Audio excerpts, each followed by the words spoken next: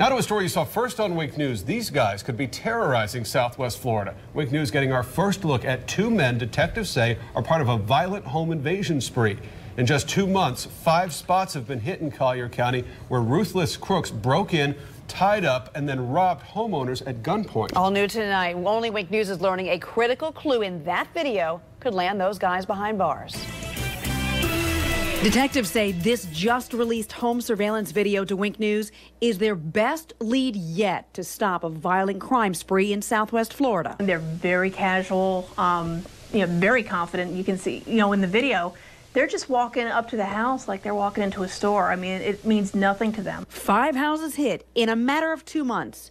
And deputies believe these brazen crooks are pros, possibly from outside of Southwest Florida, but with a lot of knowledge of their targets. Once they get inside the house, they've got these people bound up, kids even, at gunpoint. Then taking off with their cash, jewelry, electronics, even high-end cars. Completely covered, authorities say watch the video carefully.